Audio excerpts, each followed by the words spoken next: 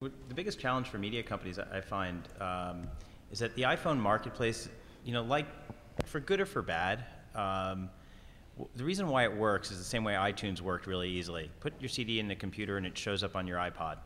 Seamless. And it's the same thing with applications. And has anybody in this room bought a Blackberry in the last 4 weeks? Okay. I know somebody who has. All right. How many people in this room have the Blackberry App Store on their deck? How many people found it? Congratulations. That's amazing. That's absolutely, good job. I mean, so BlackBerry wants to compete with Apple, and they're like, we're going to open up an app store and all of that type of stuff. So what do?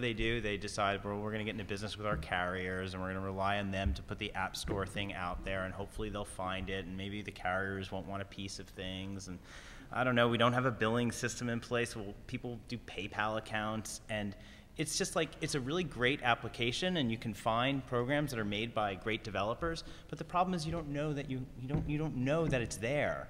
And so I'm assuming that if you've bought a BlackBerry in the last 4 weeks, it's right there on the deck on the home screen, so you could just say, hey, apps, and I can do that. But you still need to set up a PayPal account. What Apple has done is they've made distribution seamless, right? If you own an iPhone, you have an app store, you have a credit card account with Apple, you have all this stuff, and it just works. And so the problem is that there's a lot of media companies that are out there that have created some actually terrific applications. The Wall Street Journal is a great application on there. I think Reuters also has a pretty good one. There's a few others that are really good. The LA Times may have one. I just haven't seen it.